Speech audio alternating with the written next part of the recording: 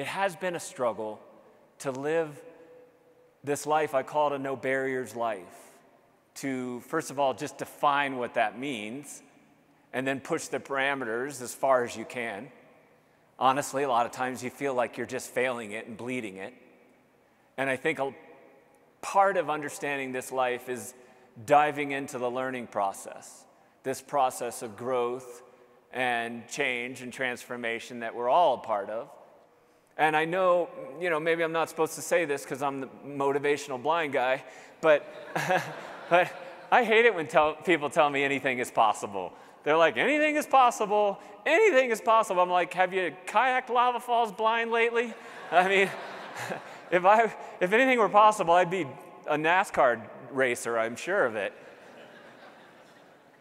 That's a fine phrase, but it undermines how hard it is to break through these barriers that want to knock you flat on your back as you try to live a life that matters. It was called the adversity advantage. And I teamed up with this brilliant scientist, Dr. Paul Stoltz, and we studied people and teams around the world, and we came away understanding that, simply put, people fall into 3 categories. They're either quitters, campers, or climbers. Now, quitters are self-explanatory. We're not going to talk about them today. But campers are a fascinating group because they make up so much of the world. They're those of us who start out climbing, as I think we all do, with hope and excitement and optimism, and then somewhere along the way, we lose belief in ourselves or in the cause. Or maybe we reach a nice, safe plateau, and we say, to go any higher, it's just too much pain and struggle. I'm staying here where it's safe. Or maybe we try something and we fail miserably, or we get shattered, and that pain comes through us like a vibration through our soul. Climbers are a rare group. They're those people, if I could see, I'd be looking at a lot of climbers out here. They're those people who continue to figure out a way to grow and evolve and explore and challenge themselves every day of their lives until the day they die. So I think the question for us all is, how do we climb? And there's one thing that has not changed since that very first time I went rock climbing, probably, more than 30 years ago now. And that's the reach. I don't think it matters whether you're blind or not. I think we're all in the same boat. We're all reaching into darkness.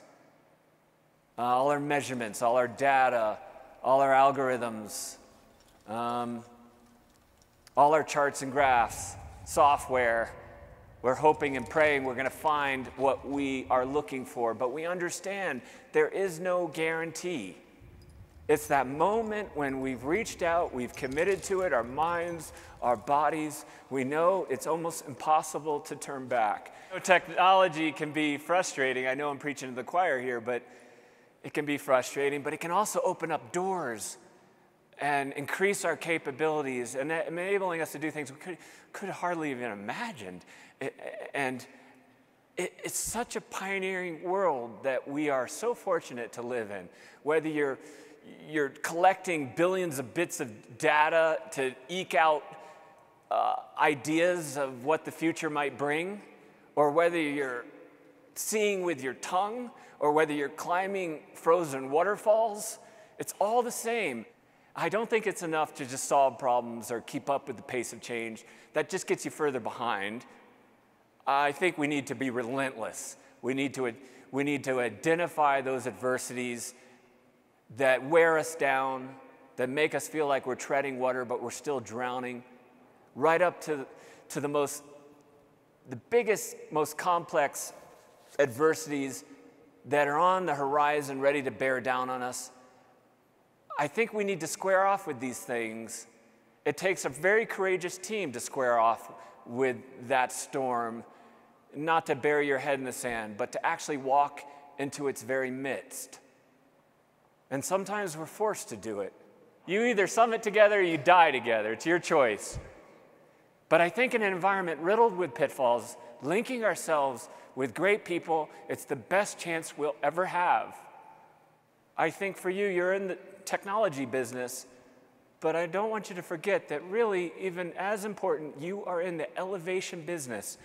All of us are finding ways to elevate our lives, our rope team, and the world around us.